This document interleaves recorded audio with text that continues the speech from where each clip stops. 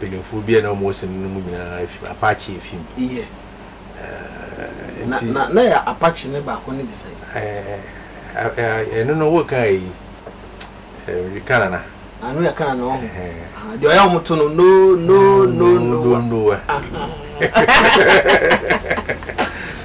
but on say movie no papa too but ene year uhwa when je who the Ghanaian yan culture ne ya bibia ne ya setene nyina ne efutuo ne nyina wo sa movie na mu eda so gina na naso ubiane free wa wo ho na wayira eno na ekoso sese that's obi ma mesre yes obi say oh what is the new thing going on in town? And I say, oh, the new thing going on in town. He's showing 20-25-year-old telenovelas on Ghana television. That's the new thing going on in town. Until we are actually thinking backwards. Yeah, they are not all. They are forbidden. They prepare. Kakrano so anymore. They prepare. Until you say, baby, Aqualana, oh, you know, and there, and now Kukesi Mutananti. My mena papa and to me the aqua in the fee and check. Yeah. And a potato to almost one aqua school, say, or point school about my mena papa by. And yet, into television, as they say, ABC my mena papa and I. Na chakra na de. And she said, television na chakra na de, and I had to tackle. What it know, and your my will be crum 20-25 years ago. Then I would hear one. Who said na brabo what said the future man he said obenyi who said onimu hwe fa ono anu yakobon so bo no wiase no obo bia to be wia ese say edenet na we hu kwa ba fa so atani wiase aye bibia de ahye yakobon bo no nani nti se nipa ni nim be ono te enim ade oye enim na brabo enim na bakwasam enim na mamre enim nyoma bebre fa ono anu ho no manayira tisa abo wanam kwayas oni as a society no ye wo challenge kese pa but as ye hu ye challenge no so pa na se ye sorry ne na so ye sorry waka na ye hwesa challenge na yutua no yesa enche metumi esime waka se ye kon se ne ye koni ya fieduo no ntem bo Ghana fo be ohanche mu edusia eduso Otigana has onim Ghana hwe kasa no kra bi ontumi nka because ye kan kasa ye kan kra nse no hwa ye se no obi kasa na wo de brofo sem na mu ne ade ntino ebedum rebi no hwa ye kasa no so ntimu ze dynamic e betesa na ya sesa no nti ya hwe ya dachi e besa kwahye nkoaso yene yem papa David Dontoh ena edin community ebia na wo asem bia opeso bisa na WhatsApp line 0503021781 0503021781 na yene ira edi enkomo papa yen hya se ye hu kakra ye kase David Dontoh ye wo hen ansa na wo ba me ye upeja kabiwi kakra chere baby a wo free baby a wo school ko kakra ansa na ye ndo we ye baba ma da ne betekra kakra wo mu ogwe jeja boko school so ogwe okay boko school kakra wo ye simpa we never na moko wi o ye friend abakrampa okay na mo ntiado school ye secondary school moko apam secondary school form 1 to upper 6 na we me adwuma kakra ansa na Boko University of Ghana Lagos kusia drama and theater studies agudia it me di say agree since 1980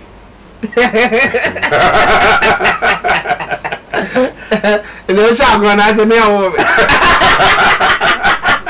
no grava Edo sha agrona say ko be 30 something years. Ko 40 years. 2020 na be dey agree 40 years. Wow. The experience me to say. Oh, experience dey edoso papa. Na a kire be nyama bebre efa onipa dasani isu ene ne ban. if you say ye dwuma no nipa dwuma ye ne e kire nipa suban e wo tibia okom se do si efa ye no ho eni nipa dinkita ho eni ade enti every na me ne oba bi hia ne yedi nkomo ana meka je ne se me hwe ne ni mahu se ne gye me ho pa no bisa me se me ye de ne me ho ya me so edwuma no me so me hwe me hwe ni ma hu se adwene bo ye ne bi ya me nchade na wotrim efa me ho enti ama se me hu ni pa ne se me ya ne se me hwe no se wo hwe emoa yen shada nsua mboa nsua mbo bebre mboa na kire ayi nduba ayi ahan ya de nduba de esa ho yare mboa na kire nyina enwom to no mani nku ni a kire nyina asa mboa na kire nyina nyima bebre wo ha mboa na kire efi se yakopon bo no wiase no wo so bo mboa asa na wo bo nipa enti mboa ni wiase ekye nipa dase na sabre no obombo ano me yidi se obombo be enfe apem achi se na obo ni pa han enti wo hu se wo wadana wo hwem nkrom pa sore ebo ne nyane wo onu wi ase chen ti yesi se yisua na namo yitu anamo otu bible kra wo se yen kwa bo antati achen that's right ngusua nyansa sa na yenye na no pipi ya edi enya bi se bibia wote no ese wotumi esua ne hu ne bibia wo ho a eboa wo na ye na ya na ebu ye ne eguso e jemu na wo jemu gu ho so a na je se ati se nsu a pem ko wuti a ha tu nsu ni a wo kata we ni ti na eni ho so de no ko sa na ya babo na ko yan show mo share agreya say we school university we a o share say wo act ne ade no net say wo dey to na de no ho a na say na esite because na sata na enema bebre mat say ne na etisen na dwuma net say we dey be free enkwan ye owe mako owe dos owe jeni owe nam owe nchile enso wo kan nyina abom a wose me nom nkwan atese ye ka nsenkwa ye to anasesem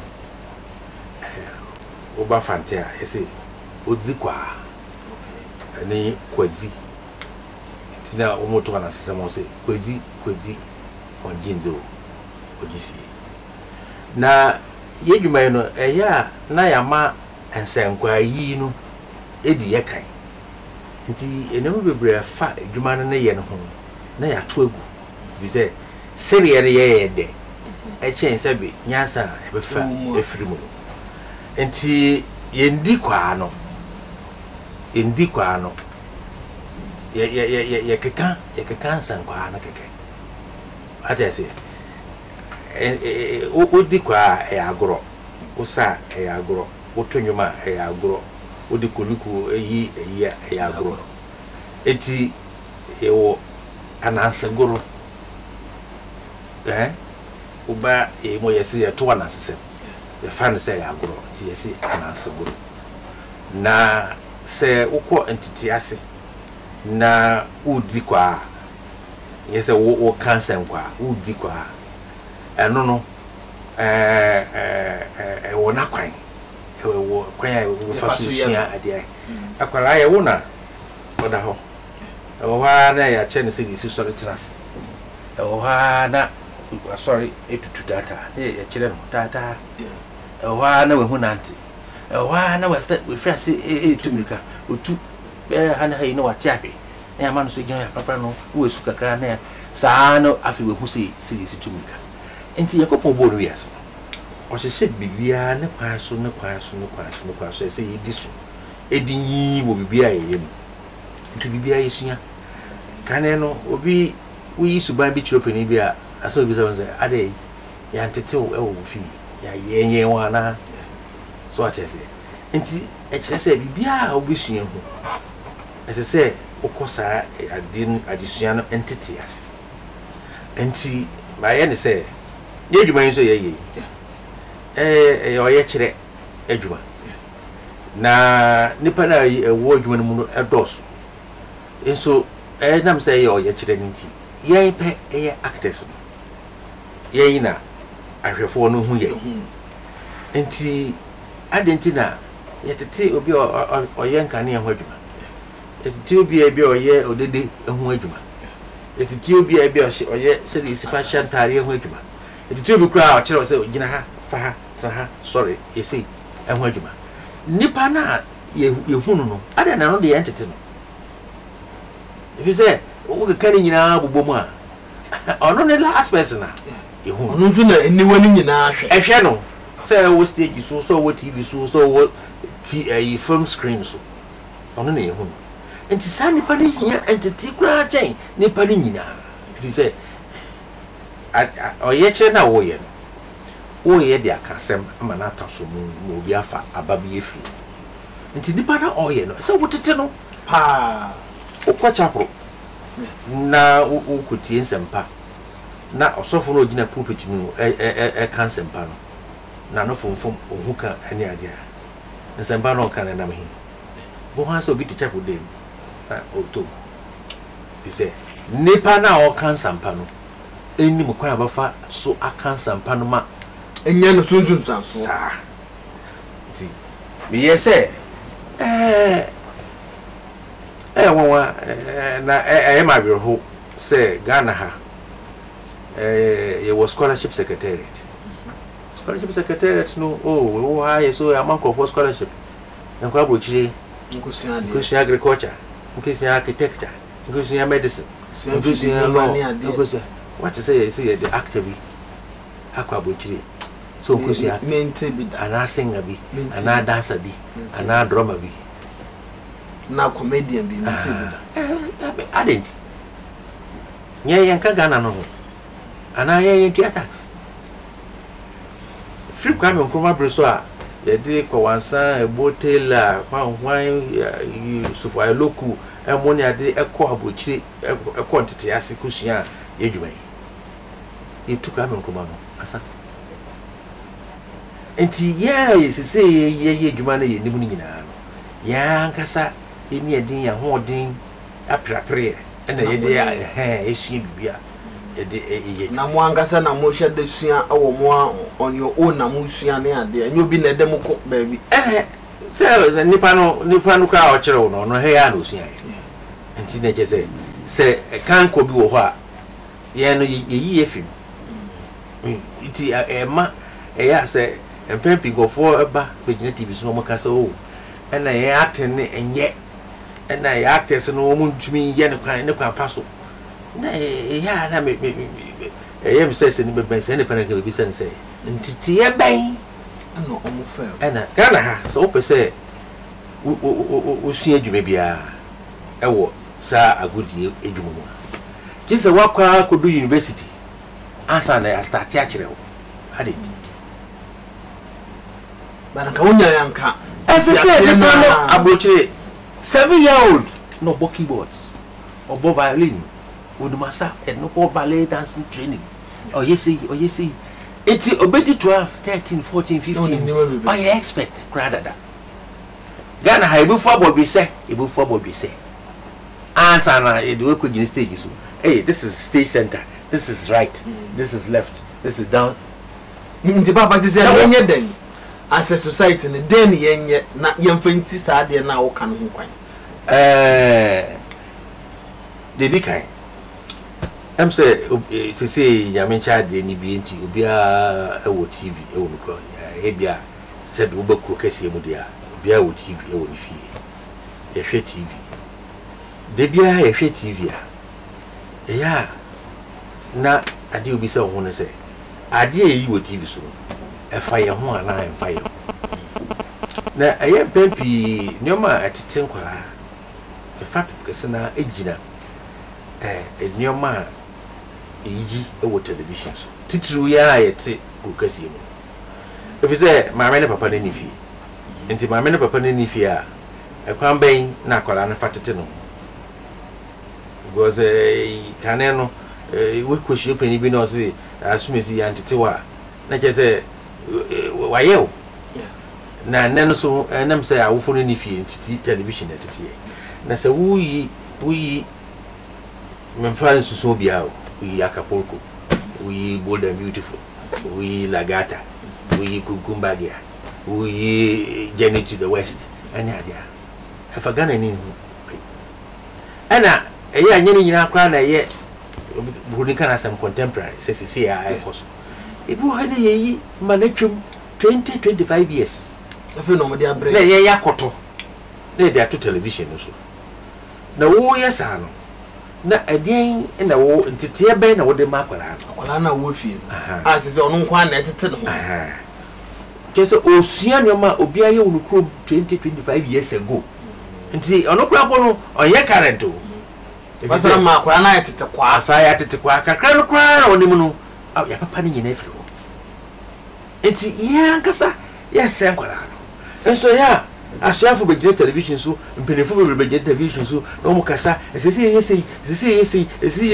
and so we must educate the people akwa be na e be fa so akwara na otima ma obi fisherman na oti Jamestown farmer no asesewa no kwa be na be fa so atete no onko school ana oni school dem nti we dey afa so kwa be na fa so atete no ye djuman ye de tete sani no mo so do so chen ye akosu nti se ye twa wo nyina egu a na de bia yesu se o ma no nkwani ni ma na adwen ben na de yetri nti television no ye key ai betim de aye se na wo kanana se hwia wo se Ghana story menya sensere wato wo be sa sua ade wo e kire niam bebre boni free bi cultural resonance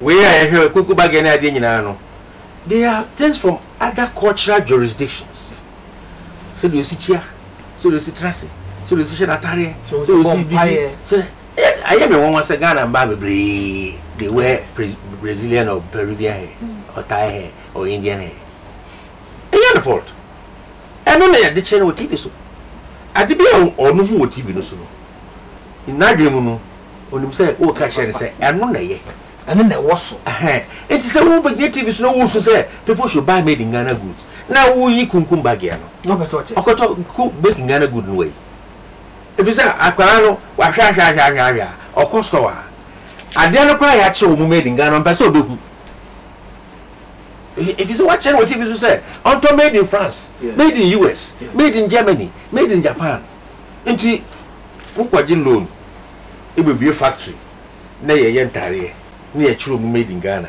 na de ko gusto na Ghana ni akwara no ekono on pa company no ebegu na ye koya na ye bai nti just ya at times me trust na me dwon hana me say nti oman ye chechire ne say ya na ye twa bibie gu ya kwan yi si adan twinkane ye say ye gya nipa na abetra mu no ye gya no Buddha say what are pearls before swine so what is it pearls a form of a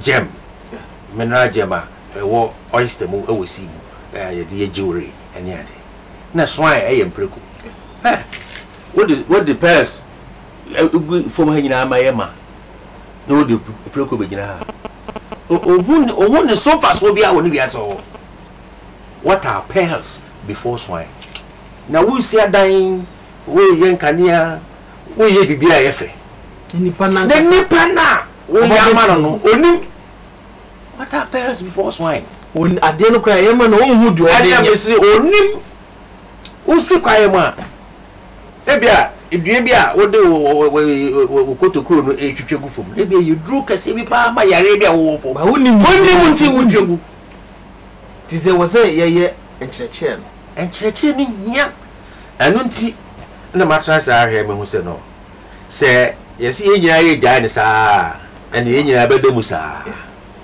nti me be a acting school. That's Professional Acting Institute.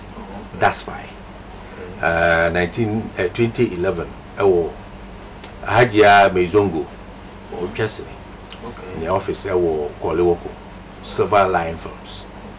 And just 3 years ago we moved back Zenith University College Labadi Trade Furniture. Mr. Adam Jibrin na me year mate they will Legon University brand number 1 to be in a didn't come on and say, oh, Miss my university high and yet anything and your course be about the entertainment industry. Until then you will school no for bra. Mamma space, mamma be auntie. I set up a I am mirror room so any idea will big auditorium. I hear as near dinner. And that's why I know I want to say Zenith University College. Okay. Now and I'm saying I actually a free entertainment industry. So say Ghana. Obi I know what in the Baku school. About say, oh, and then school or Bomodiana Kusia said the Sifa act, and now Kusia for the Fatronium, and now Kusia for the Sifa actual play, and I script, and I be bisa. Hey, me bana person a lawyer, person a engineer, person a doctor. Madam for doctor be. I say one day, Senyamia go. Or she theater be 13 hours. Your operation. Until Obaya no. Now what bra much say? Uyi ne top you have chair no ho at the city. Say what? Now I say no also on TV. This is so. I say oda not to say and they be ekkem agro ni tie no say na oye say na wada no say ne hwinum eso ne moja odim so wada nti say nya program na ne nyane na kwoti wasa moja so de nya firi mu a na wa ho de na ebrase sa until go pass out nti obetra ho sa agise obi abadam ho obi abefebu ho say we say na to tike baba no we da ejuma no ho faso. All right, yene ya papa David Dontoh and edin komona em say WhatsApp message bi aba men kan kakra na fe yemfa ento aso ene ye ka sinitwa sinitwum asem ene ye kan ne was I am Jan. I want to be like you, Mr. David Dontoh. What should I do? Em say obey you ano enche na bibi etima konkan de among. Good morning to you and Mr. David Dontoh. It is very important having an actor like him on your show. If ask him if he's aware. Okay, on also care about telenovelas now. Movie industry near there. No say me miss out. Now also your take on that. Him say wa bobo so bad. Ye baby say ni ye pa na wa chere se na niama esi eko. Was it? Sisi anso no literature anso. Bebe say obeka literature anso wasem in the university se na niama esi eko. Odi we fi Amos trade Kumase na wade baye. Was it mo wakwaba Mr. Dontoh o boy duma pa de ma on my Ghana. Or say ena eba ne sen ena Ghana for ya tena se amasisi aye say na ye movie no na ekọ enimu ana Nigeria for bebu nkam fire so ne ade sen ena no so wusi hunu but yen sha se wo first one na what the buy no eso na fe yen to aso me school ho no me yi afofie da bi ewo afinimu esi ho eya mpepi edu afofie da tene ya konom sa bro ni dise de abaso no na nkrepa na kan se edu afofie da bro nko ana mranta ne ya di trasem enti me yi sa nda na esro first May, which is May Day. Okay. 25th May, which is AU Day. 1st July, Republic Day. And 21st September, Founders Day. Sunday night, the kwa ashim February, and no Damiano as a Sassant. A pick date, and a December muso, a pick about. And see, a few moon in a yet, Sa Jumedi, Princia. The friend George Williams. Daspy masterclass workshop. Just a entity any addition agisu your tone in sa afre actors nearby ebishia ni do ma fanti mu ni sina me bebre fa edwuma yi sa ya fofi da bia no sa na mo na ye wi a ye sa wi no na ya je omani ntine je se wonso no afofi da no wudi bi na mom wudi ne kwampa so obesua de wudi nso a wasanji wani nti 2050 AUD next week workshop okay na best actors mumfa mo honjim if you say footballers and I want play football omo stadium football actor go ho actor on co theater crowd enko hwe obi play da actor go ho actor say bibia factors mo ko amfa no on your registered member of Actors Guild bibia amfa no o sorry na ko gina set so no akoye na acting na aba she ne dem MYA say pese ye ko enima say ye bo ebusia ye bo busia na yitumi ko yenim enti yitie ye nya rani fruit juice drink omona so ya saying am yes I will shop enti 25th next week Thursday mun share I was in university na obi anzo betima e bia wonya actor but who feel say obey and secretary bacho ye we twan trope me ditrosa time we twan trope na we dey na me act sir do bia ye enti eno na ye friend talent eno no ye nyame achede e wo bia mu na mom talent no ye enough you should polish the talent into skill to diamond of former it is a bo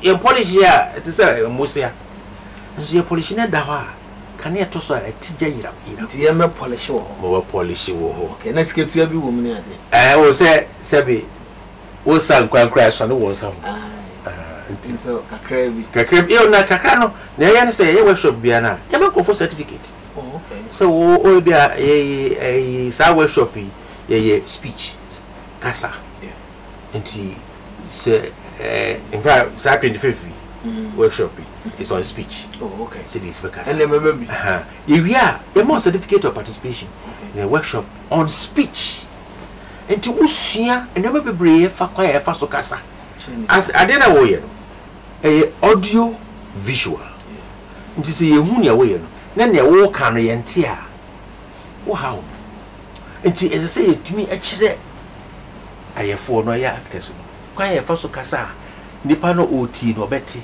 na yesi oti ni keke ana obeti ni keke emu obeti ni kwampa so ni ni agye ho na gutumi afa ba na wo de kire no no efiri mu nti ye workshop bia ye ma certificates and ye ma almost snacks nti na rani fruit juice o ma ye products e be supply ma actors Coca-Cola cry interested so mbe ye mabwa na ni nyina no kosi se ye ya boye ho obi moye yankopon o se yankopon boade oboania oboa no alright na ye wo aboa wo hwa na mo mate papa na obi nso bisa se ope wasempa na okai deadly voyage na sa movie na mo ye sa story we na mo ye na kodu Hollywood ni ade no fie ho ba no ani ade no on hye nte won kan bium ase Ghana hankwa na wo nukwa be na wo no na dwene no oh okay em say nya no fom so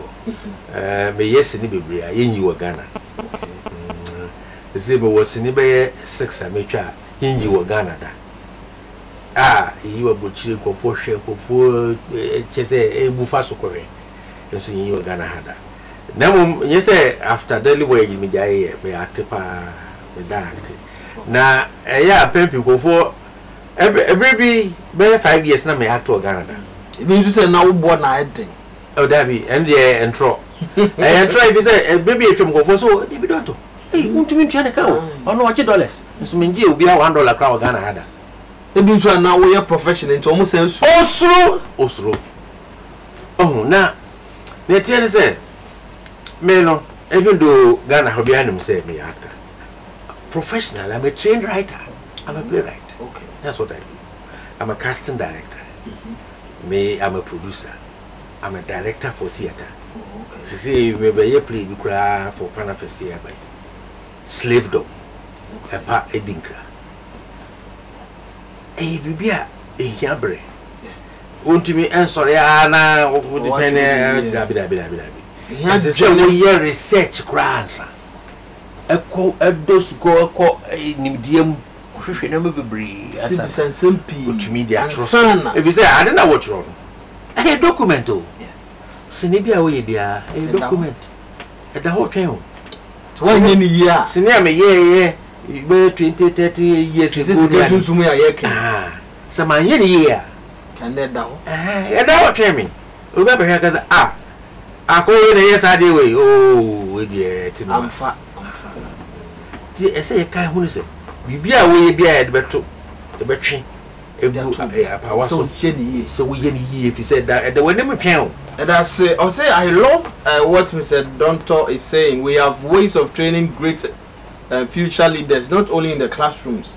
We should not look down on our African culture because of Western lifestyle. Learn the right thing to bring unity into our African lifestyle. Michelle and Eddie by and her other ones. But Uncle David, good morning. I'm Albert Jumo from Ajirigano. Nudity in our movies these days is just too much. Is there anything being done to address this issue? A friend is able. I was a friend Albert. Albert Jumo Ajirigano. Albert. Netian is there. So when I'm crum, no one who said you'll be our body. Then I about you. What's an idea yet? The panel not be here. Oh, by the jar antico.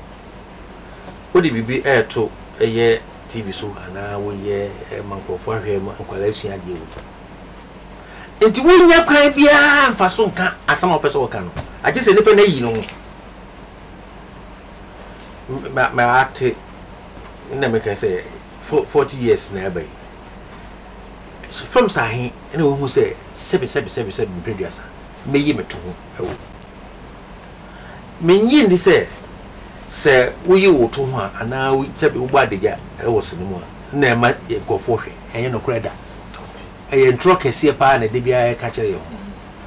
Say Subano soon, yes, Subine. And you come to buy, and yes, Subine, and yes, Subine. And she said, will you be bizarre? Now, yet the two a TV so. Now we shall say, and never go for her. What that our cry? Who say, Oma? Who say, Nipadrini? If you say, and yet, Sadrino and that Nipatrim and I coupon boys in front of you. I don't know, sorry, you Garia. One by the Jaffanante, if you would then. I totally agree with Mr. David Dontoh. Things shown on our TV is really affecting our young ones, so I think the authorities should do something about it. One for with the now the bench and a yene yen wofa yen papa e bibia di nkomo na bibia etini akonkan school no be person who specifically be poten wo school no ewo Labadi, okay, Trade Fair Nechi, okay, Zenith University College emuha na school wo okay nti wo pese wo enroll a sen na hu nsem te tie sen na wo be sua de ne ate the kind say wo kuta JSS BEC ya oba you so here kakra answer we SS there to say na wo university na bibisa oba in so here asembia ni e be fa na mo say o great no titru nyoma e fa edwuma hu no we ya de wo because e hono na e hwe hu say wa hodin e wo na e hwe so na dia fa nti obi a we bia na mom school no numbers are me number school numbers are obetumi afre and then we enye omo camera ne sa ne man wo dabi because among for obi kwa de bia ma men kan say I want to congratulate our living legend for his contribution to the entertainment industry. One, Uncle David, please can you share with us how you've been able to influence the industry over the years? Two, there has been great metamorphose in the industry now. Can he share his take on the trending transformations? I want to go into video production and editing. Can I come to his school? Sa ne man na say acting no ko na wo de we particular about. Your school that's by hono. You chere acting, public speaking, okay, and script writing. Okay. Acting, public speaking, and script writing. Sa na me saying. And na ye de titi actor. Okay. Na no chere say ye keka hono ye chere o. Na no umba bajimu abodi krata. We need directors ye djuma. We need lightmen ye djuma. We need cameramen ye djuma. Any ade. Nti the course ni na usua. Ni say ye chere wo actor no. Wo actor no. Kwan ben na we sifa so act e wo kanem. De chere camera. You know, and 1990 setting so na stage ni so na bisa. Ni nyina no ye chere. Na mum wo ba besua se de sifa eye oye chere. Okay. Eye actor. Kwan ya fa so e chere oye chere. Enti mama fa na ba si ntudwa. Obi a person obo school ho no. Okay. O fresh anam ya be go kwesi coordinator no.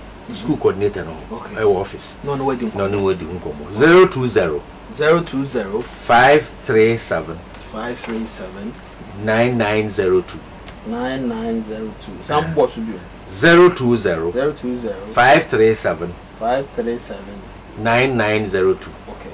And 055 523 0501 055 523 0501. Okay. Say office anabesi ya be we ko si school coordinator no so no edi nkomo say o person be workshop and our person oba ye short courses so. Okay. Na yes be dim fie be say go me interested in me dim fie say me so we certificate course 6 months. Okay. Say o person usua na me bi hihye kokko ma eno no ya be na months na 1 year. We diploma course 2 years. Okay. Na sikasem na papa. O sikasem na nshada ayede. Insa comfort to me e question I club spend 500 na dwe da ba. And it's in a want to me for 500 no. Na me be say this factual script. Na me say this for kasa in public. You be ja club no ko. Yes ayo. Eye na bibia no e ususu ya na ye. If you say we fa do see free mu. If you say one club na be dey hu say the musifa ebo mo bra o club. If you say bibia na we actor. I'm now why stressed up near there. So all winding down. Even telling the balance you quite fair butcher. And yes, and you, as a temple, Bunisi Island. It's Viasia, a man sign, a my baby, no. You say, you see, the aqua anymore. I say, you see, near the Susun, the aqua will be so cruel. And she said, no banning a share, a baby, near the idea to 2 Ni tu say oh hey tosi ti enko yi hey na ye jaye de no na ye ko fa na ye ko fa ne de no ye ko fa no nso de ye fa no so na wo kan say eh na why no ye ne de yi na wo ko fa to say de yi eti na me ni agi say san ko fa ko si apia no obi bro ni titi ni coach na wo ko fa no fa ba ye wo ba ji esika bu o fa na fa ba ye wo coach na just how de bia aka a kire wo say de bia bo won ko so mu dabi enante ya na tiko yeji dabi ya enante ko yenim enti se yire ho na ehu say obi say me cry me interest but say say that we see ahwa won so yi ana mpiti ase make am to eye omo ye awo sa entertainment industry no because wo mu a na wamma wadwene anko futu o ma meto na o ye nkolabre mu say ye neme bi say na wan hwe yi a wo besai because we be exposed to a whole lot of nyama into 2 years for eduane kra bible kra wom overeating is sin who did eduane boro so a eye boni na bibia so we boro so a eye boni ne ko po boro wi ase no obo nyanko nsem bona sesem bo pani nsem ba orin nsem bo nsem poro bo nsem bebre ni ya maka ago sata no ma ye ni adaju na ni nyina ko po sheda boy e ma ye ni afa di so ni firi nti ye ma ye na mum wo ya ba e borso a enye nti bibia no wo ho kwan but ye ni nyina na fata ye na wo ye so an wo susu okay ensa e wo eye ensan so da awo ahwede wo dokuno wo ye no bible di e tifiri nua so di ensan wo alcohol wo enso eno chese ko no ma ankre ba ko e bi so betumi anom nti na sabi o de be di to trust dabi yen nsa boa o ko hospital na e wo injection methanol is in the injection alcohol ama eduro no tumi edi afosane e wo nti alcohol but na muro so to buase na ye eja meda se pa nemo eno danche a ese odidi yi so eya na eno be ho edidi ye no no ma enye ma ye na ono no di we no we ene ni na ni mpo do ni man say ye di no di ono so di bi no akoto take away bebre ho a enye papa enye ma ye so ye start take away asana bo ni be start take away o kare no na e we piti obodo o ni na ya kan no kun take away mate ma ya kwa manu so na ye ne Ghana for do na afel na ye ne omuni komo 0303 974 572 0303 974 572 enche nsumi ko school no bi enche nti no mekwa kwa Jimmy admission form enche ba me dem ye sure so obema na obete so am nti ye kwa manu so na ye ne ye papa David Dontoh ye ne no eni enkomo. Hello, good morning. Hello, good morning. Good morning. But you're saying I'm to drive home. I'm to drive home. You're going to cost a person. All right, them say, obi wa homa so bad say yen tekasa no enti no ye bo homo dia na ye twawatum na afi bibie tima konkan na de amai 0303974572 ye hwe na ye di hu dwuma na bibie tima ko enimu de amai obi se no ye adwen pa se ewom se ye ku school ni ade esua homa ko ekire but sa aspect ya okay ya se ye brebet na fia eno so releasing ya ye mfa ye ninko sa na moyo wotu mem se wo de wo chini kakra aban wo do bebre na aba anamo we wotu akoduru hemfa se omomo mani nko sa eho no no omo fe dum koskunkosu ade ne ade kakra me kai se ache na Dr. Ibn Chambers Deputy Minister of Foreign Affairs and I no kushebe be din komo say Foreign Affairs okoye embassy se wo amanonia your cultural attaches omo cultural attaches do na hwe ma Ghana mamre Ghana bibia fa Ghana ho e bo hu dewru ana e bonisi e promote ewo amanoni enso nipa na ye fa wo mo ko e cultural attaches no mo ye nipa mo akọ amamre entity ase ye pa wo obi a oye law ebi oye linguistics na ye see ye na ko 2 weeks orientation ah ya kwa manso na ko mo papa mi twa no ba mi kwa manso. Hello, good morning. Hello, good morning. Mama mpacho dini bia ya okase free na oni yem papa ni. Me pacho pa me fua. Okay. Hello? Efua mpacho papa etio. Me pacho mbese me name congratulate David Dontoh. Okay. Me nya mfi Ghana en 49. Okay. Mi sano what you so far. Okay. Oh, inspire me. No, me patrol. You tell the company about my events. You share the clips here. You know much. But the more money Shentaria come. But you know, consumer said you know up. Then I know they don't only penny. Yeah, no. Who put your tape? No one wants in Kentucky. The mother almost is a trust of treat. Hey, a backer. Yeah, man, did you want to learn the town? Yeah, let's teach me. It's me, but just TV soon to your pocket. But you need it. And then maybe some. Don't want to know my short skirts. Into me now. They say, Makaya changing you, I mean, I saw the cutting penny like in Grammy. Because not in fear, I won't feel the job, but to tell you the truth, it's a pattern with you. And then I just if one made that say, say, what's seven watch them, yeah, papa, any a bit do home come, and no, I summer Ghana for the door na a high, but I say, you can't not trust her, young Netere Obaka mamma, Mamma can afford it, man can fancy never fancy. Obaka mamma. I say, I assume you are Catesia. I didn't think near friend in Panasa. Obi a wakatana ho esie. Abayewa wakatana ho esie. Near friend Akatesia. Nipa sano. Ya tete no woni fie say. We abayewa.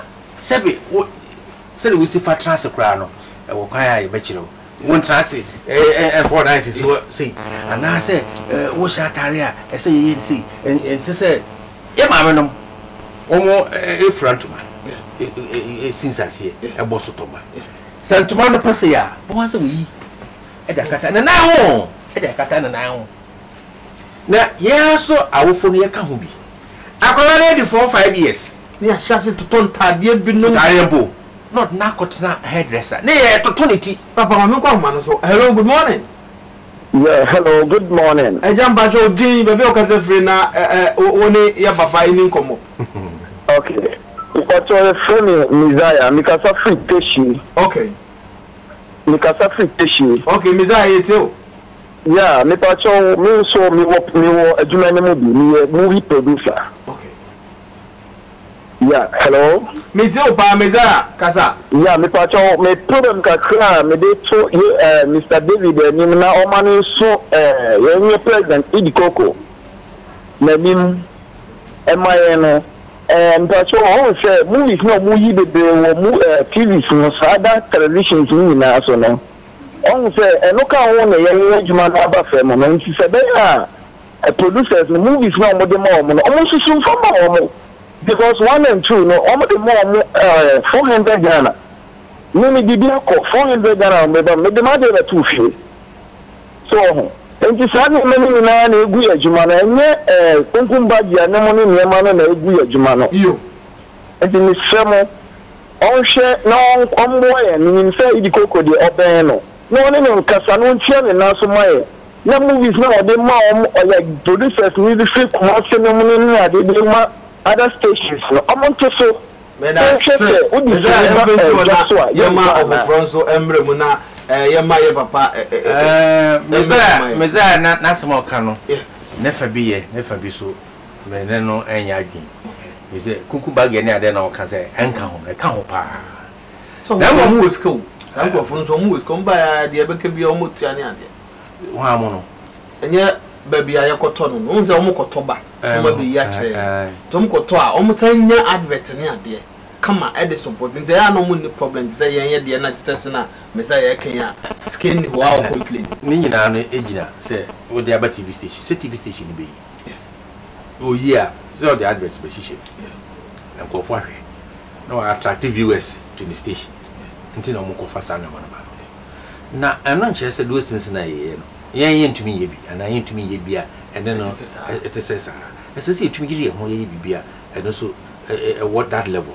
Now, my come after a sumi ye say, Martis say, or share for your pounds, or share a yes, I share name, and mamma some ideas. So I can't say a BCC multi-purpose theatres, our Ghana. I did be in your power, age memo. If you say age memo, no far by. And the foundation, Egina Theatre. The theatre near Juma, a horn in Ninia Bana, a bedrissity just. Sir, theatres, no, as I said, 10 regions in Ghana, at least every year, Manusi, and Yamiasa, but Onyanasu, and Yamiasa, and think what theatres our Ghana, which I was sending. Son would be good DVD soon. What they are called 30 theaters. But now, when you see a crowd at every son, how they are but TV. Mamma Focus, sir. As I say, she said, no court bankroom, a peer by no. no osisi sa theaters no e maye na etimi premier was sa theaters ni exactly multi-purpose theater yi sine wo ho ye twisha football wo ho ye stage play ye concert party ye party ye dance ye bibia wo ye multi-purpose isisi sa theaters na I don't know ma obi wo hot crowd onim se adwuma no kra sa neti nti on to the banner for set konko sua sa adwuma so a ho clinic wo nti o mu doctor no o mu nurse no kona kusia because o hunu ade na ye ya yira wo system yeah young man so hello good morning it's a mefa nipa mienu na ye dey si hello good morning good morning Ladies. nyame adom boko na nse Yeah, me pese obi say Mr. Dontoh man say. Adentina omo ono Mr. Dontoh wo ho. Obi ti say ko hwe a George dem na ade wo ho. Na say directors ni producers no. Omo twa mu di a eya papa bi wuru. Na ye di ama e obi say ko kuma. All right. Yam friends so me body bi a ha.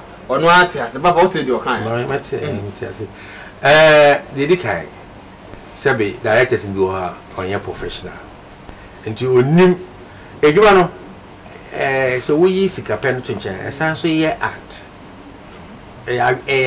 dwini nyansa o dwini enioma na abu ha sa dwini nyansa na nkasa on shede ni bi na mbom opesika nti o the way na efa kutikwan e de aka ni sika nti ono no said is bisi twa no say ye feel say you say obi aboda je wo say o de open sika aha na eno no na say edwuma no kese pa sika peno na edwuma bia ne ho aye ya say be MPska ma we sika pe bonne o mu nim kwan ye fa so pesika wo sini twem okay if you say sesene no we twa ne yie pa bodi di ho ache kwa asase ya he na waye I see the bay 9, but you see, you know, yes, in the kito. And I make it, yeah, or to no bossy. And she's in you, bar, and them say, oh, quack or 20. Said I make us say, or that did this assassin. If you say, oh, Fanny. Eti, and go for starters on my yes, in Basaba, and Macoca say, tomato video need the matter, Montias. Tomato video case and Chena Pro. Yeah, and Chena, see, Ahina. Busanfu bebre entwa e ogana o kai bi enso se o kai sika sunsun o me kai sika o kai kanana o kai deadly boy yeah adenti because sini e kan ya yasem yes de bia nso no mo ye ne e wo tiri ya tu ye bo asenso na ye so ya aboso opani bia na o fu bi editu no so me bayi de me share da na me wo me fa me last caller hello okay yedi afraju medeni nyina ebesi papa ya kan sembe bere but ye benya bere because in some dey say kan adaje be boye dos na agro do you have mo adwene bi say mbesan dey ababi man na because da bi o mpacho we dey mchache me kakra ya wa agro aso try na me ye agro fi eno no eba GTV ye bo pankra dia ba Homebase na amafo enye bi ahwe no no ye besua de na ye sua anka na mamere ni amane se kan bi kura san kan jai se kura na ehwa ma de jai wo takonyu na wo hu sa every say ye to ye bo ase me wo books be 30 am ye research they said yeah me set questions enti se me be program na me di asembise bi tudwa na nipa ne ntwa na wo a eginya ho bi ntumi ntwa na mato mo boase a kire mu if say ya fast disua very good e kire ko me ka say me sua na ma wisem abakwasem ene ade enti bibia ehia maye papa titru enkwala na esisu se ye nto na sese enti obesua we na koya asem me da se papa ye besu na bo school no subium na fe fa na ma no tudwa na fe yemfa ye komo twetwe nyina that's Professional Acting Institute that's why Labadi trade fair nechi Zenith University College emuha na 25th AU day next week Thursday workshop afofi nabi wa afinu mu ayi tisu ho edidi sa adwuma no na 25th bi enti bomodian na bra na besua boni say speech say dey see efa kasa sa wo ya actor kwan be na efa so kasa na wo ba when baji if you say actors bebre eba Fred Amugi agete ana see the entire friend no George Williams workshop no say ono ne first actor oji to no so ba be boa ahwe ma yaye na Nyankopon oye the first workshop ene ne ye bosum pepepe na ya me friend na say ene di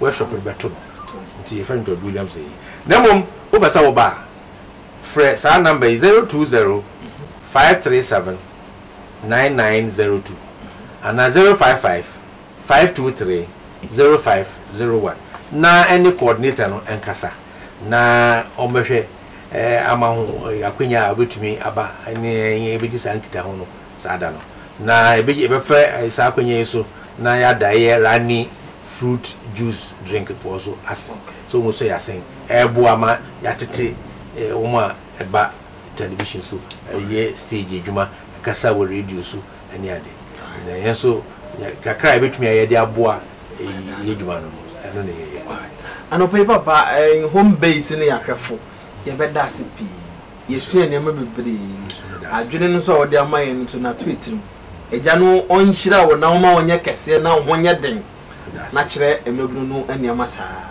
ano pe ye da ase pi. Alright, yede Asia ye twa ho ne abasisia na fei ya toa eboboba no so e wo home based television ye ko na ya ba ye wo ye dwumtuni ba ko so a ye ne no ebedi nkomo ye dade opanka so wanti a wo beti ono so ofia ne ebedi nkomo ye twa ho aba ye ba ye beto aso.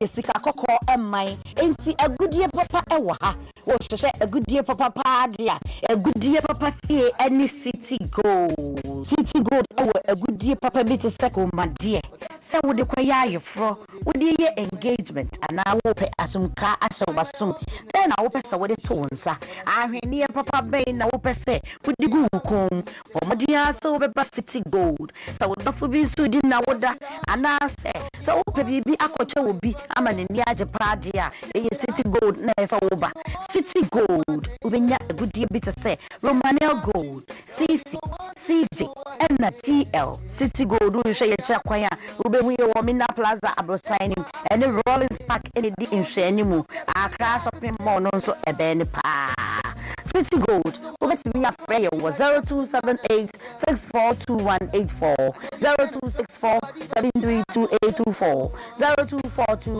339095 020 9117353 city gold home of quality and affordable jewelries.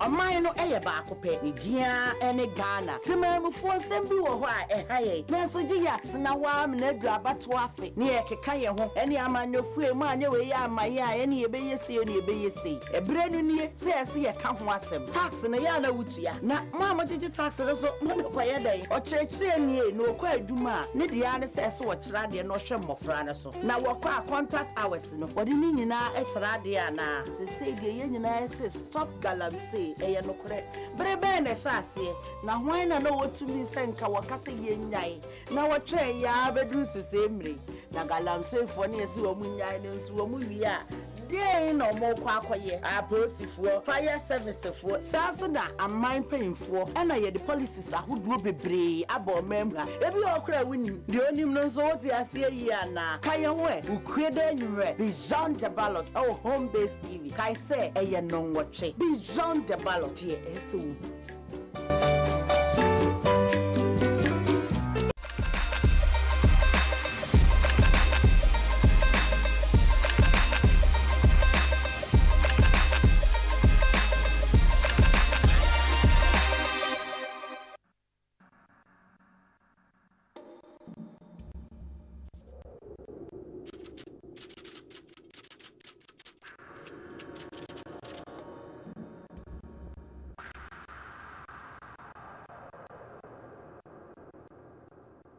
Refix. Fresh boys in the building. Now the fresh boys in the building.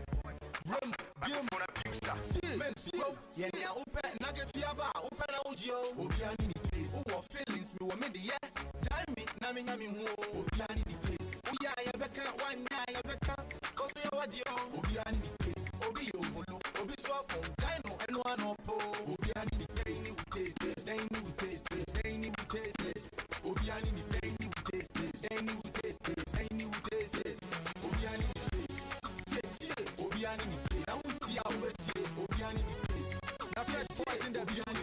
We see how we see Obiani. Defend between Zoom Lion any tankers. One on our Sukua, only Bola mass.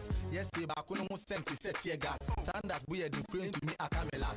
Also folk, not sorry, Damien to attacks. Made him table folk, Nanya away pass. Man, the footballer, I swear, I play pass. Michael and Jai Chelsea, Akobo, yes. I ain't the taste, behind another late. If you know you the hate, make you know and a rate. That be the ish. Forcing on your wish, shaman fish, they prepare the dish. Come on, tilapia, nebo ding ding. So they catch ya, Nadia ding ding. So we be on the shia, then you're not bing. Who's Sudokia? We switch and chine, what they quabe mount to Matty Dean. TSC, Kitre Bain, a whiff wing. Come and send me the veggie ding, be that's or the and noon sent at sip. New Biata, ye be a life. If the kind who is so we one or bear 5. But concept 1 year and I'm sending knife. Fresh boys in the building, TM for life. Row, Yania, open, nugget, yaba, open audio, Obiani the case, oh, feelings, you were made, yeah, timing, Nami, Obiani the case, oh, yeah, Yabeka, 1 year, Yabeka, cause we are Dio, Obiani the case, Obio, Bolo, Obi smartphone, Dino, and one opo, Obiani the case, we taste this, they knew we taste this, they knew we taste this, Obiani the case, we taste this, they knew we taste this, they knew we taste this, Obiani the case, Obiani the case, now we see how it's here, Obiani. So be no money juice, no blow fuse. Now when it's here, I swear we are confused. Ebenezer at the youth, yes, or you cute. Or to me, my parliament to be out to meet your dues. Now, maybe I refuse. Alright, there's some more quab, but so I wish I knew when I took one. I just said, yeah, doom ranty in the man, they be home ranty, some what's their mention. Ha, and there, yes, I can't, Armstrong, a fum. Armstrong, a fum, the dim pan, but. Se oba enigide mu a edi an yede nim na dado panka o se da bie mu na se o kan se biem sa ze se o ye gan no rim biem dey sim won se amampo ya ka amampo de o ma bi nko anya ma bone so but rim biem no se me chese me control beat me bisa permission and say na me si beat so ntino instead of won se normally I say to me here ube bie u rap no mu a ye bie and say na we rim ba me no me buem as I be into no remuno pressure not to me be into the myself very no so sir what they say boko there nyame adom bibia boko side nyame adom bibia you go sun crack well last show I'm sure DJs night we uji baby afa na vim no free Charlie once na me was a vim no first na fi nyame ho and nyame so my da vim na fans no some reactions you know once I boost here because I was eja kwa odi petrol gugum na egusu so ana de ntino nyame ma me ahonde no se amanfo bi mu musicians no pi no mun sans no ba stage ba nyame adom enye ya ahonde nyame adom ye nye saati no eni kan ti nyame ma ye sa vim no the ba stage ti nyame ma ne the ba so a say fans ni gisa no more to so a eno so boost ye more say be say extra mile then no nyame ne fans no all right I no mean say guy be guy be any ya ma fi there na no kro ntimi Charlie na me see before performance and the guy no metina and I say na me jina me twen won say na me around me hang around kakra obetwe mu bia obeto me nwum ba ko full na wako osamba bia obeto ba ko akọ ntini stage na the one na adena enter especially me do wedding car side the one na enter no me twi ni ba stage na say ya grow pressure no fa na be obi otumi to nyum nya ni say one ga pressure na for am ntino stage no na untimi ngina stage you person no say o person oni omo ana ye no say adena say me nyema no say na David Dontoh kan me nyema fans no ntino me basa na me ni omo interact me nam nipa ne mu me nyina na won say be wo Ghana hwehwe nim no your VIPs bi mu a omo ba normally so omo tina ho saa hwe wa fiwu enye fiwu o hwe o saa nti na se wo tumi di wura no nti no on sorry po be sorry on gine ni po be gine na se o ma otumo ye na by force nti wura biem tell mami hu say wa waja say say ye wa manfo mu fake manfo bebe wa system mami hu say wa mami freestyle on the beat my say skinny jeans because my rap is so tight savage on the mic but physical me polite busu market today me change color the whole night but say me can say mo nyuma enye real there no lie rappers be liars this rappers be liars because of punchline people they talk things where you know be honest they say whatever they talk whether real or fake they only care what they go gain that be say they go wow you one of my wishes we say we get rap waju because this be abuse this no be cute to Panka army commander I'm the voice of the youth spitting all the truth. How if you be mute when every day it be this kind of people where they did the news still spitting what they never see before bragging here and there misleading the fans just the boss. See your favorite rapper no be God human being like you and me so whatever they talk you for analyze them before you go take rapper where they lie you for also check your ego oh honey back be if I'm a label I mean we bra fake the cali put it sit down here with you bank yeah oh no gawa allo few mba for boy me afọ me etem ba sa no nuka she ora ge pie chale easy this morning ma hwe yan ahye bia si no you obe twa ko wa no hwe yan ahye onu gan wa rent chale easy all right say Opanka den ekoso what are you up to now?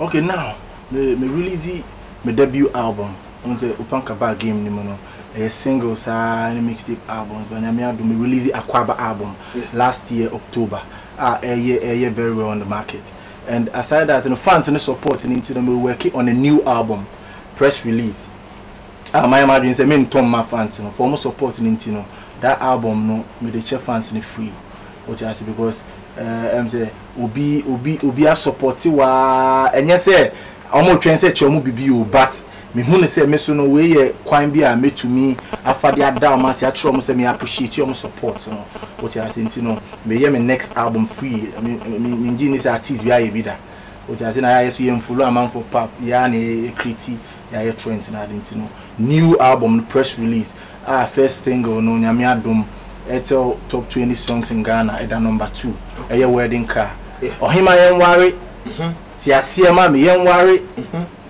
se open so na me ne wo ka bom na da no so na ye ware a wo beti pe your wedding car na ba no me see your wedding car na ba no wo beti pe Charlie eno ne my first single nti wo won de wa sound na ye nti no se na ya me ka se me de ma fans ni free na ya man fo bi adwen ye o mo se maybe a rough album be no album we mpo be chain the first album no okay look at it because say oh album no put na me de ma free na obi ko ti album no o mbisa se unya ne free na auto ye obi bisa se wana nwum ni Opanka ma metie na nya me da ena na se onya ade o eye ne deso a ene boy no ya ade nti se ahonde a me di gu album na nya ahonde nketua ti nyame adom so ye gu so record nyame wa desi e de me de press release e break fans no okay yeah and aside that so nyame anjia be wo alaji I don't say eno no Akwaba no so eno no my first album no ebubru nkosua awufa pai na ade e wo so enti no and I was a fans na dey almost support fans in him sound na sound no do so you can say betoto a yemwie wow no that dey no po DJs awards no po no performance yes me cat no show me cat me perform am yemwie ba ni nyame adom enya ya honde enti no aside albums no me working on a high school tour. Okay. Say no to drugs and alcohol high school tour. Okay. Me fa akwenya way so the platform I me want me fast so the advise students to abstain from drugs and alcohol because when say obi wa ne ma me born home modern atua ni school fees na ade I just say akodi na down for each day ne ho akohye enumboni mu ne ade me no menye pastor nze nya say me kire say ononum bia eyeboni enye no na make but say be akola wo yes no o se sika na ma onye productive sa o ti asina edin susan su pi na eba na wo mre so wo hye mre na won say yes secular musicians na ya perception out there na say ye na ya yentu nkola no for ye say nkola no enti no say akola bi tie ye nwumpa ya ne papa na ne ma me befu but so tie gospel dia perception say oh na ye nti no me so mafa konya we say me yes and nema we ya awofo no po be hu say no and they say nipa we to secular or secular musician pu na say otumi to and you see the platform no one to member for and they say secular musicians no mo nye secular for say yes mo hye mo pensa and na make no mo pema and no de me nkan da do mo ye but no kranya me nim me enya ma ho de me ka hye nyame din enuonyam and nti na me jo say me ka hye nyame din enuonyam tie me ka hye nyame din enuonyam say me a meti hei me mfa nsan kama no me a me nhye but why you no no say o person to obi for lebo na o person nipa no enya the impactor this oye bi woman no experience e bia me experience no am sure mate was me experience obi oye because baby a ye wo me wo no ye wo me wo side 2 obi bi o hwe me bia wo tema na nim side 2 a wonim say side 2 yen say me bo side 2 di mboni no side 2 ne to me nro no ye wo me wo ho a me so a me hu santi no enye afi na meko ye bia ansa na me hu de say minim say ne etie wonim experience minim de dada ina me namfo no so be almost 90% ye bi ina me ye the type a nyame hira me to the extent say enye adeboni a wo ye no ina be for me peer pressure to me but me tiase say enye obia na obekuma ye din say na me tie no obi wa ofra ne namfo ye bia obeye bi me ne mo ye 10 me nko ana me nya mo betumi aye me nya hwe nyame adom wo ka dom say no lie no sem adena wo nhwe mi njai na me nhwe wo nye o tiase hwe me na jai say wo nhwe mi njai na me so me nhwe wo nye ina say insan enye de o tiase na say insan enye de o enye aba instead na say bia na am for to say ade ade a onuma na why we need to be to head o tiase like aba no all the sometimes even me person me drink be din na say omo brand here but even aside in sample no your normal drinks be mpo ebi mu won pa onum too much po a how nti me anya about insan me ka wa pomudin nti na nya say me no sample nti no ade bia na on even energy drink mpo ntumi no num too much oh how nti na sometimes hwe wa pomudin nti me normally be pia nsio de ye maye normally nsio na metano me nya nso wa na manum fruit juice ba ko fruit juice so ya me pay da nectar ones na de no carbonated ones na say natural ones no like hwe wa pomudin yi anya afi na mekọ no mu nsansa na meni agi me meni agi dada okay to we no o de no focus ne ye emabunu no yeah we senior high school won say I say senior high school no mo makoyo mo hu medium bia from hono omo no mo ko tertiary from hono mo no be ye mpanyimfo no ntine say utumi to akora ne fo na opportunity ma onyim be ye opanyimpa ntino me ko nationwide tour and so far near about 12 schools or so minimum about 12 schools and I am for be send that men about Accra hang kwana say and na me a nationwide tour in the whole Ghana no me limit me say maybe me bo Accra na makobo Kumasi no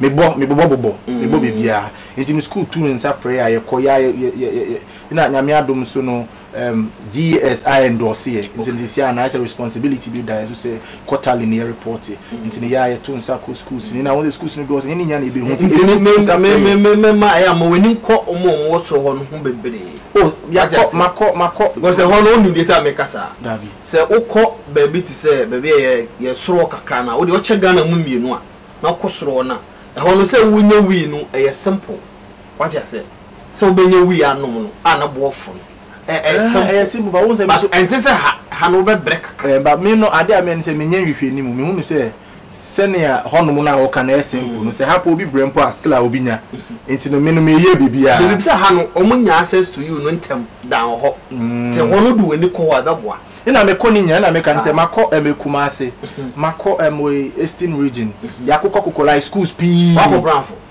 bronga half like ina me just say makukwa this me re 50 school say me ko na me so me limit me say maybe me ko bronga half me wi answer na mako Ashanti region wait me ko bronga half school ba mako Ashanti region ba ko mako no region mako I say maba greater Accra me yen sa enti me so me pese schools no I me hu say Facebook students no da ben aden na umba school na aden na de bia kra go be say school kan wa contact with the Facebook put to me contact me Facebook page na just open can na say me say right say me manager number say ye be duru ho no nti me number no na say wa contact now because so because say aden na I say de bia wo ye ne ha umba me feel bad but I'm for doing say ma chichim Who we winning in area, tour where we are.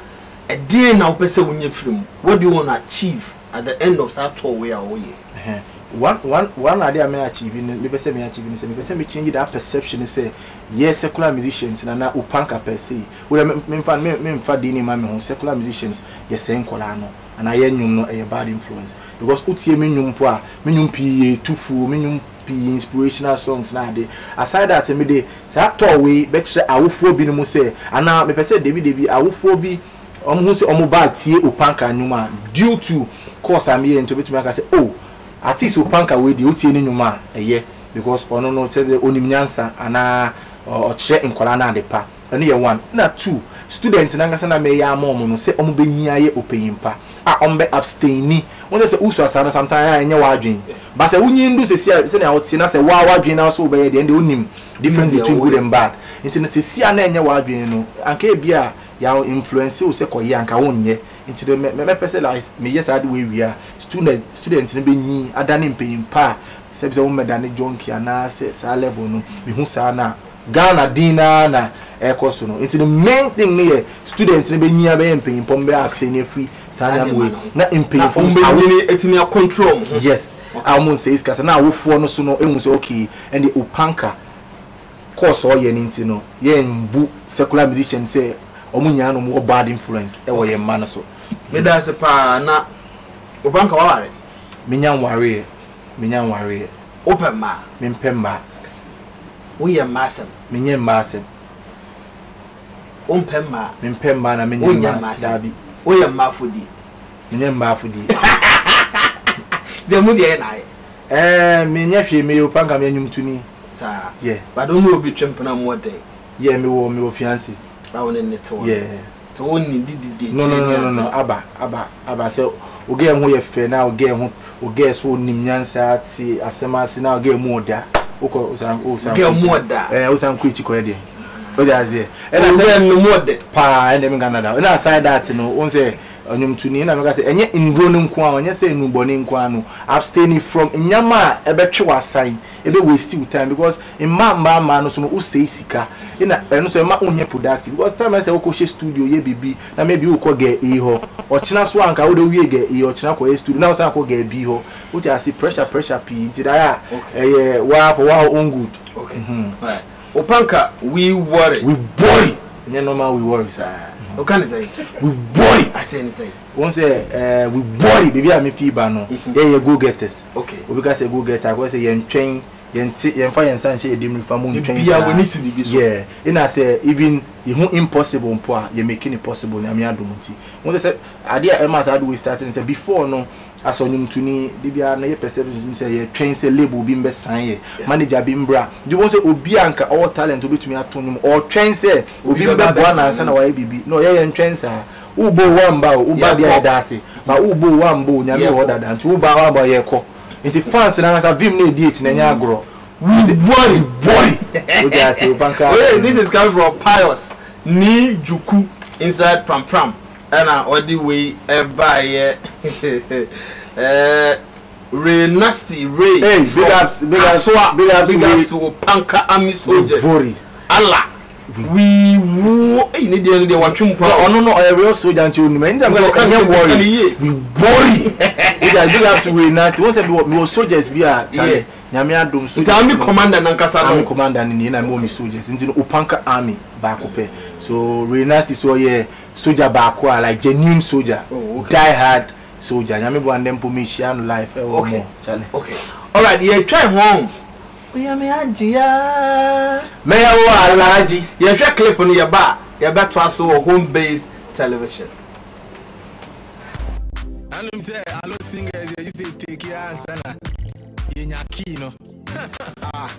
Punk on me. Body. FMB. Jaguar. I see you every day. We had to love you every day. It took some time to tell you yesterday. This no be love at first sight, so don't think see I will take height. If you agree, I promise to love you every day. I see you every day. We had to love you every day. It took some time to tell you yesterday. be love at first sight. So don't think see I will take height. If you agree, I promise to love you every day. Oh yeah, me hadia, me ya walaji. Open yeah, me hadia, me ya walaji. Oh yeah, me hadia, me ya walaji. Open yeah, me hadia, me ya walaji. Obi ntini sika wade na tamfo. Anytime I be try my me kamfo. Try me namfo. Kwaya me namso. Do de nyame peno nim nanso. Se me propose so haria. Na answer me na wona me waria. Ma prepare me hunti me manenje. Be ko hu obusia na ma ye wa meria. Papa de nsure chire. Ko sire makoto ni nentwie. Ma toni bata kalida da. Uma me ma ya finu so da hunti ni nsure chire. Ni akasa ba ye haji na ma ya wo alaji. Ni ge biara wo adaji. Makuma wo ho obi e daji. Open so am ya proud alaji. O ye me hadia. Me ya wo alaji. Open ye me hadia. Me ya wo alaji. O ye me hadia. Me ya wo alaji. Open ye me hadia. Me ya wo alaji. Matana kungu bata, ni bata, bo bata, no bata. Mena wotina de ebe fata ore Muslim girl marry. Yes, I am a kwaba edi uba jumedi so oye me ajia. Me ala when your girl be ozungu da home. And I'm 2 years old, baby. I own 1 year old. And now what? And no, me aside I was a million new fans and a million money panting. I am never a cosono and I may. It's as some Americans open here me hajia. Mayo alaji, Ojasi. I said, Woma, Warban, Woma, open it to the But Isaac from Afinia, tell Panka that I like his music very much. He has no size. You rap the B straight. Wow, no retreat. Straight. Please rap 2 lines of your track. Will be a new taste. Love you, Panka. You are my role model. Isaac from Afinia. Will be a new taste. Man, freestyle it. People different between Zoom Lion and the tankers. One an awako square only bola ma. So it's 2 lines. Opanka, I just love this guy. I love the way he arranges his rap, the rhythm alone, the whole GH best rhymer. Straight. From his first single till now. Straight. He's doing good with the message, with the messages in his tracks. I remember meeting him at Amamfrum and he was large on his high school stage performance. You too good, brother man. This coming from Rice Meat at Kaswa. It's a Amino wa Kaswa Pow. No, Amin there will be baby. So yes, will be like Ghana in a hotel. Senyamia dum Ghana. Maybe I be Kobiano at Isefie. Maybe Kobiana reception to Isefie. I like this guy. He's too much. One funny thing. But what's up, Panka? This is your humble soldier. You know, Panka, I'm a positive rasta. Yay, we are positive, Charlie. So there's another guy who also. But I didn't go to work today because I wanted to watch my commander, Panka Live, on HBTV. Wedding car everywhere. Straight. Panka Army. We worry. Hey, when they give me the deep power. Charlie, we worry. Yeah. But the aviation, the nice woman car because to me, worry. We worry. I'm going to do it here and then they're missing it. Alright, yeah, also Opanka is me, your big fan. I love you so much. Crazy, crazy weapon from Commander. Crazy weapon. Crazy weapon. Wow. Alright, yeah, wedding car. But it's a quite fast buy out trust. It's inspiration, inspiration. Okay, a starting fee. Number 7 year at the Magana. Say, the Bia Sagana, ye Bibia, almost to me, UC, and you number 7 year in the yard. Until me say, okay, what happens? What normally happens? I'm okay. Every weekend, if not funeral, wedding. Yes. And I'm saying, no, I said, me tackle positive side. Funeral so dear da man nipa bia dear but men kan ho asem nti me de call me de ma call wedding na me dwen ho am say no won say sisia no I sometimes a man for worry based on near nipa hwe society no obi wa odi boy bi echi and odi girl bi echi because of person adan for gas say o girl no of you and na boy no ska o and yeah wedding nimpo no omo ko rent big place omo home soon omo bobosia ya dia and yes for more people but for nipa beka say wedding ni ye fe or the fans yes or the fans kwama say ubeko bobo si akoya wedding na o honeymoon na obi bokoko tackle say or down ka o hwe be ode nti be imagine say o warrior men hwe amanfo a warrior ye akomem nti say me ne wote ye ho ase na ye ni ye wanti di mpo na ese ye di wote ase because nti na wo ye hajia clip no the truck na ye what I may not me believe in genuineness what I say and yet idea may yet because of ubi na me ye na say maybe because of na say me me ho kafu shedem na say me soon because of a car da me so ne idea say wada o nti na say me ye idea makuma you will be say cut your coat according to your size so just nti no wedding can go to people make say on hard drink ne da restaurant say 5 cedi po na me you beti ase anu aduane amame what I say na me chere say that line it goes beyond na mo bi say me say me mpe limo me che limousine me mpe limo me pa potroka say na be ya me de be didi and that line also goes beyond say na hotel no me say me chere say me mpe luxurious bibi but bibi so be ya de bi abro wa ho de so me ya de a ebema ye nije say yete ye ho ase de a and the say me be boka na sa kanompo no me de ma wo mpo anka ye o ja nti me chere Ghana fo nya say mo wari ase say na be too much yenya bio ina mba no so ha adwen ena me wedding no ese me hyesa gown we ese ye wa ha se ko high nkrofu no ese ye be we do premu tv mu ni ade ni na mfasu ni so. All right, hi, I'm Kojo from Committee 18. Please ask Opanka to do a freestyle of his Tony Montana track. We worry or they are too so worry ni lady me ba hona fe obechem. I like Opanka and his songs very much. That guy is gifted from God. Opanka, your number one. Aristo from Amasaman and the buy. Tony Montana na mami kakana menko. We are who say only bronsam na nama means true. If you say nyame name ally. Before you think I already thought unto me nyame fi as well one lie. Till say your mind will come your body top, it go be too late to realize. The negative mind you get for me say I no go fi make come or be lie. Be a creative at her say archive. Good night to the bad guy. Me rule the game from me empire. Fellow rappers whom some rabbi. You want war? Stand by. Me num sem keke mu biti papai. My gang go fi make you bet early without listening to la yeah. From Fanco, Omar Sterling Jr. say I was so bad Takrade Technical Institute. Straight.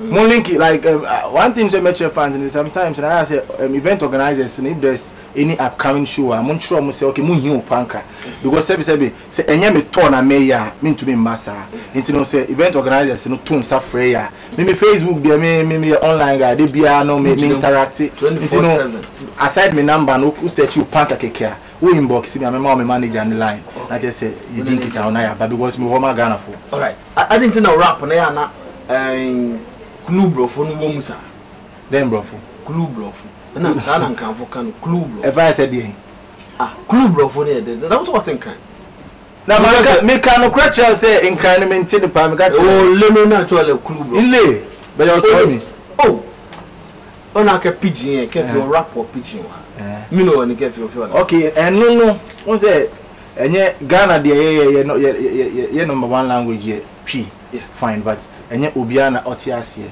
you know sometimes outside we fans for outside like international and ebi muti P na omo ntini American ase but omo feel star no there but sometimes omo one word be no omo tiasie omo tumi calculate the whole message ule otiasie ina me naturally sometimes back edura back keke me share that post me the frafra okay Opanka all the way is your boy Sammy from Kofodia. Big up. This is an army guy so back on. I dey feel this your vibe, your gospel song. The one with Christian Love. Big hey, Christian Love, I give to you say. I give to you say what? Ebubungu say. I know na rapping. But feel like cry. Otamfo ba say, obekum, obewia, wade pa no be say.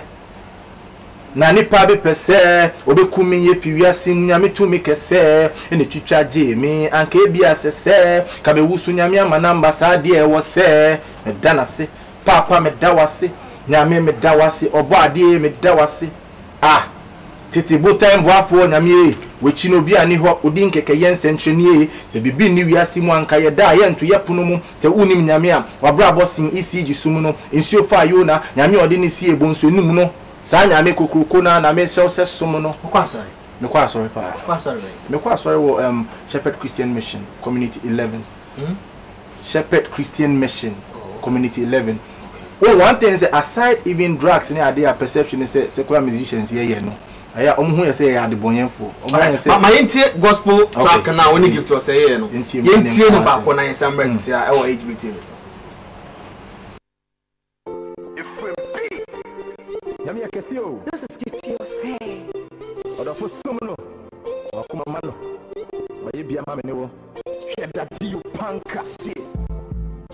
Atampo base, obekum, obewia, wadi pano bese. Nani papi pese, obekum ye piria sinyami tu mekese. Ene chicha mi anke bia sese. Kami busu nyamyama namba sadie wose. Medana si, papa medawasi. Nyame medawasi, opadi medawasi. It's a good time back for Yami. With no be any hope, didn't get a yes and Chanie. Said be Nivia Simon Kayayan to Yapuno, the Wunim Yamia, what Brabos in Easy Suno, in Sofayona, Yamio didn't see Ponsuno. Sanyami Kukuna, Namisel Sumuno. Na, Semekan Yato Mina, Israyamina, Yasuna, what do Mima? Ossi, me a Broncos Yantino, or Simi Seme ya, men say that. Uye bubronko siawate senya misi ubeye ya unsei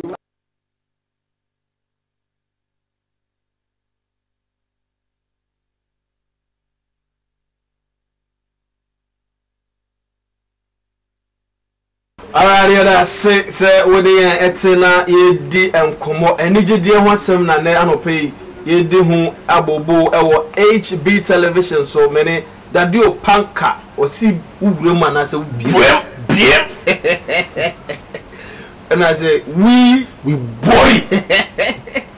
Is that the jam? I say what so we worry. Hey, I don't know. I just go do for. When can I go do for the other? Alright, you remember it's here for so after album, but you wedding car. Mami freestyle no. Say are you working on the video? Yeah, what we na no, I'm working after nyamia dom this Sunday never start the video. Once say minim say what na me wipe cash screens. I made the digiska. And I'm for say me watch him na the account anything. But cash screens na me wipe agidiska no.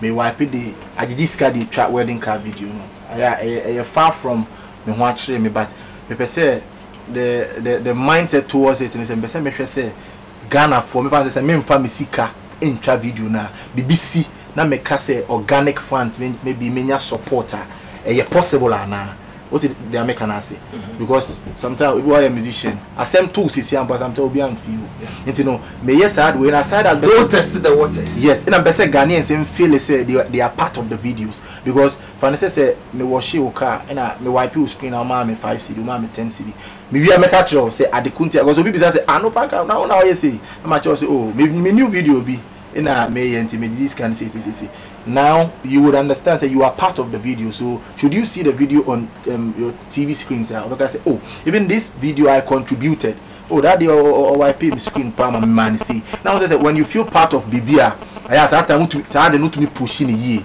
what you say so it's part of promo and it's part of I say yeah me bring it a man for together like my fans and the grow fans what shall I say promo no who promo and so my start enthusiasm say yen twen video ne ade na nyame adom ma ya mascan sisi anaso asonti no yeah ntino I'm say maybe nyame bo ochina on the Friday ochina maybe and for them I feeling you umma me chorus na ma me rap na fe ma bia homa na ohima yan ware ti asia ma me yan ware se open so na me ne wo ka bom na da no so na ye waria wo ga te pe po wo ga te pe po your wedding car na ba no me see your wedding car na ba no wo ga te pe po wo ga te pe po your wedding car na ba no your wedding car na ba and I me say wo be ware me please say yes me draw me yet say those players boys need the p na ebu so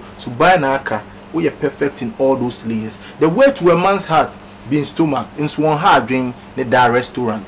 the 5 cedi po na me yi obeti ase anu aduane ama matene aroma na me say me mpe we na me pedien okura all qualities me ye ne me die ma me kwa ma no 0303 974 572 ye ni dadi opanka biam Well, obowa na de esi nti usu beti baba wa no so da me ebi go na vieti akoka 0303 974 572 na fe woni dadi opanka atwetwen komode commander the army commander of we worry Opanka army wa hano enti from sisi na fe ene ndi nkomo na ya hwese ne niama esi eko we wie sa project we a high school tour na we ye na fe video we babontin a ede na yensa nhwe from dadi Opanka I won't say I make say they are after wedding car video no album neighbor free album press release album neighbor and on the album there was so many songs, so many hit songs. It's nyame boa 2017 there nyame pe yetin kwemu an dia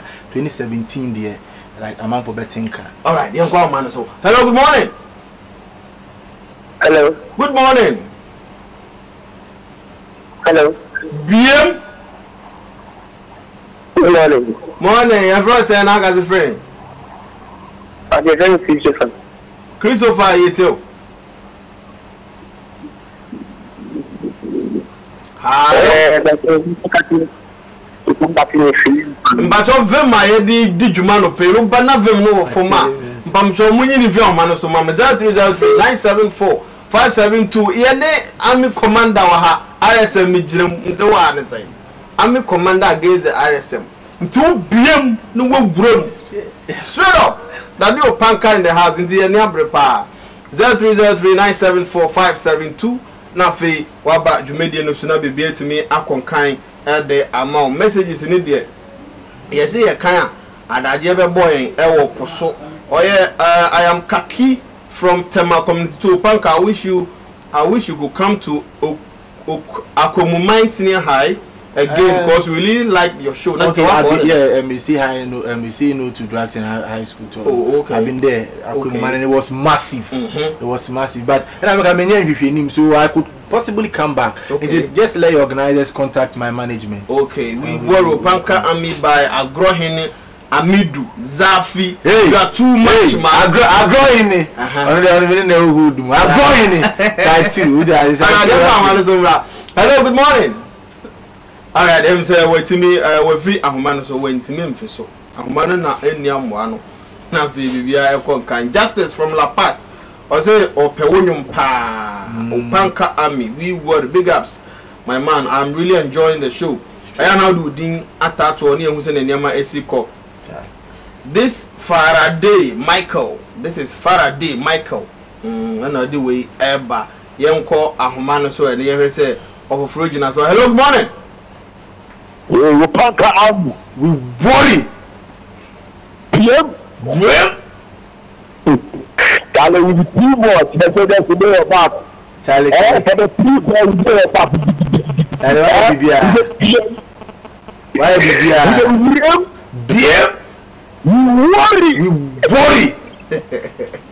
Alright, this will be to my friend 0303 974 572. Now that do Opanka at Twitter come Michael Immortal Difficulty. I say I'm surprised and motivated by Opanka. God bless him. Greeting to my brother Solo Blinken and my mommy Christy in Kumasi.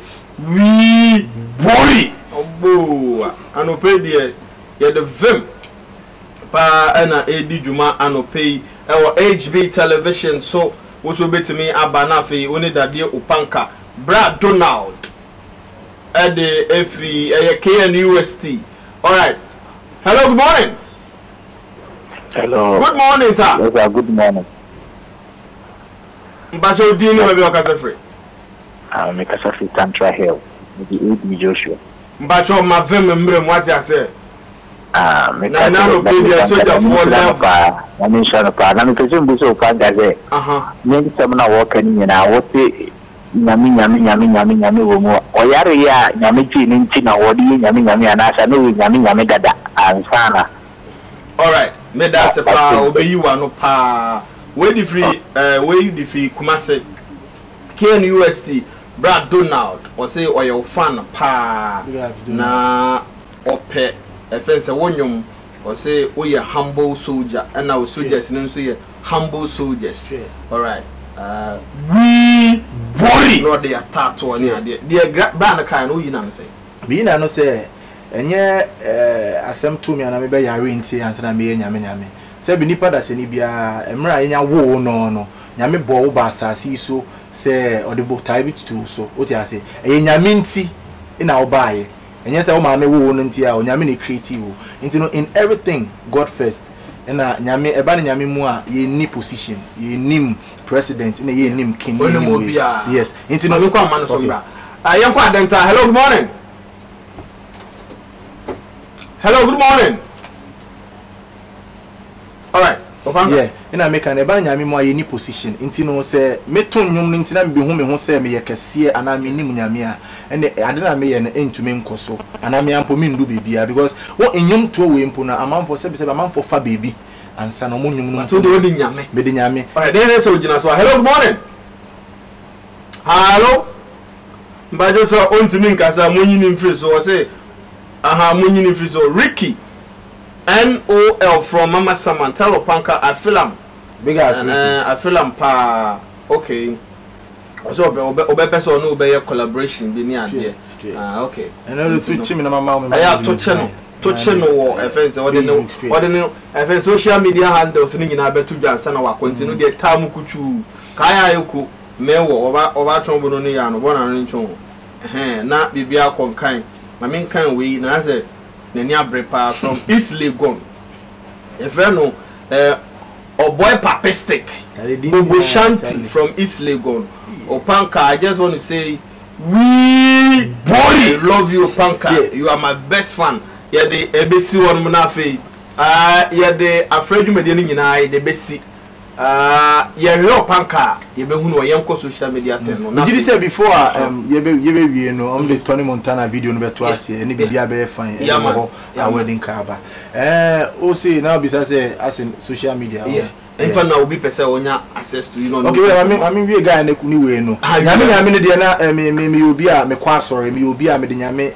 Di kan bibia mu no meko stage mpo a me bompaye won say na me ka say stage mpo na nya meko stage a me bompaye me enter studio me bompaye me tena me ka mu a me bompaye me da sorry a me bom like mpaye body me mfindi ago me sum nya me panti ne enya bibia eto me no ba bibia eto me nti na unhu say baby me nim nyame because now perception say me nim nyame ba me de me nim nyame dada eno no nti nipa bia a wohwe bia no fa nyame di kan emfa no nti change sisi ano wo hwe Opanka me Facebook just Opanka OPANKA. Almost 500,000 fans there with that blue tick and it's verified. Into no men can follow fake Opanka bia. Let's follow that verified Opanka no. Who follow I mean me active. We just go for na 1 year me active. Okay. Party the bibia ne oni me din kita wo ha. Wo beti me nka pe management line na me man wo ho. Say one ti wo ha yi mpo na wo message me show ana feature ni bibia na message me. And now your fan mpo be say see here I am bon come me feel fans no. And aside that no, so if you need me for a show you contact my manager on 0246705695 0246705695 one thing yes wa Facebook for bra Facebook and I'm Twitter so at Opanka GH, Instagram at Opanka GH. But Facebook there honum there me da ho. Aside studio me we am if one the fans no so mo motivate me a lot. Into I am am hot too much. Into no link up. And me fa akonya we so me say or this year na or hwe me or your gospel music. I say mo to be born in you mo page aye like ma nyami sharp ma te say we near o ya me bon pa say ebeko. Into no big ups. One as I know Opanka army soldier ba ku pe. All right. Opanka army queen. Okay, ye brena so. Enti ye beda dadie Opanka ase. Ni dimpa ya Armstrong afum. Na over ko fa fi mfa. Over me fi Eastern region. Me fi Ebri. Yep. Sa. Okay, and they chilling wo mojem. Oh, me say no aside once one ye mama papa me ye wo ye temanti. Se say me so me wo me ba no ye bisa so ofi here, ofi tem. Tell everybody music is alive. Okay. Straight. All right. Ye beda Opanka se pa ye djumede ni nyina esi ene wa che no pese woni ni din komo ana ni manager ya den edin komo na bibia timi akonkan wo se san nom ne san ne mane nyina de enye ma me ka do na tua so bisom number am to na me manager line no enye me line obi betumi afre no hello panka enye me for show mem so person me bon koma bra Facebook me manager ni sebi onu so ye ni business na de obi oda up and down pressure no se enye business am sro mem frɛ alright nti e bedo panka se medin the RSM Kofido Loss in the beda Monica Boaje producer na fe director Emmanuel Apia Kubi na camera phone me se me bodia ade e beche ti meda obia se ni odatelanti leke inche egbe no go ba happen ye sha ne e wo mi daleshin wa lebini akelewu eye MC Ajemani anyemo ni bia no kani bi e wo ye de ni nyina besi nyame ya doma adwada so ase ndama asise mo happy mo show no so na me da upanka army soldier bia se keep supporting because without me say wo hu me say there wo so ma me feel what you say so wo me feel me wo feel ba me wo feel ni after wetumi aka board ni ye no one time ya we lucy me nkan che we debi ma bem no worry ya de me see ya bem Kofido Loss nyame ya doma adwada shine e wo eboba tumedie no so biom na yemfa emraw nyame adoma ye besenhia na mo mesraw ye koyi bibia na din na yentimi emmobra no koyi nim na ebusuafo nzo sampa nyama koyi nyame adoma ye besenhia biom aba na bo